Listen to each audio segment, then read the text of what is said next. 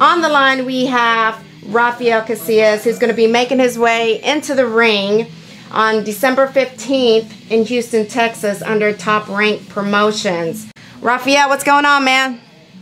Not much. I just got off my day job. I'm about to head home and get some stuff and head to the gym, start cutting weight. This year's been a busy year for you. You went from, you know, from a manager, you went from matchmaking fighter, almost an MMA fighter, and now you're back in the ring. I mean, talk us through, this whole year. How's it been for you, and what made you decide to, you know, step back into the ring?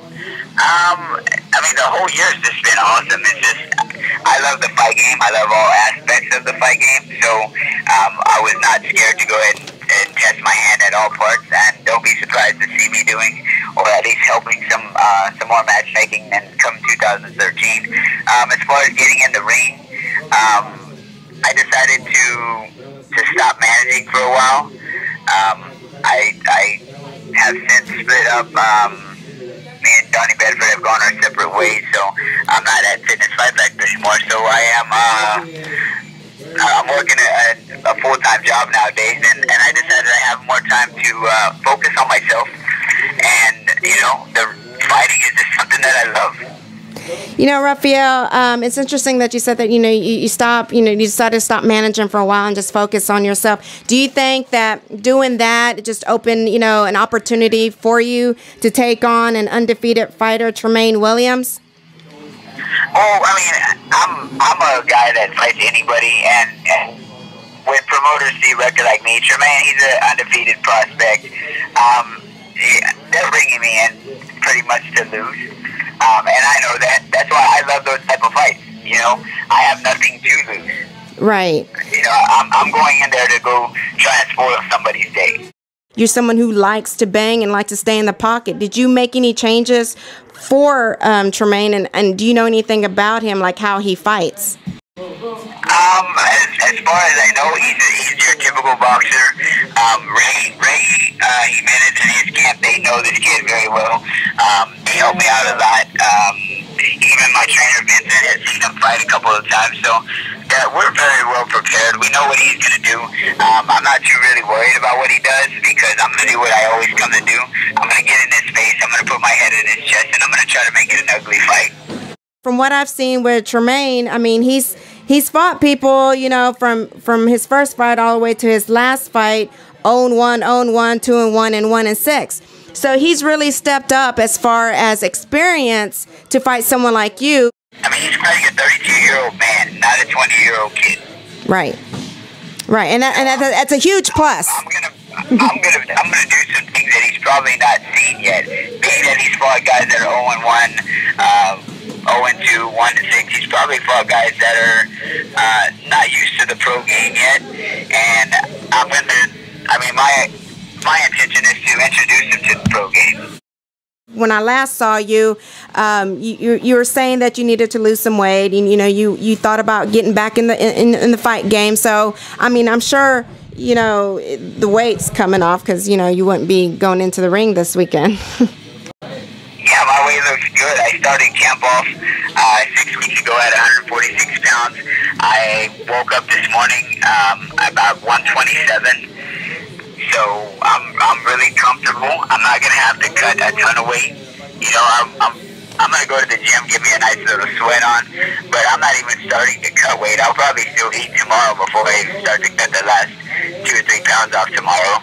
And I'm sure him being young and fighting in the amateur rankings, because in amateur, there's a lot of speed in amateur. So did you have to make any changes as far as trying to compete with his speed? I didn't make any changes. The way I prepared for him was work with guys like Ray and Tony, who fight like him. Both Ray and Tony are supremely fast.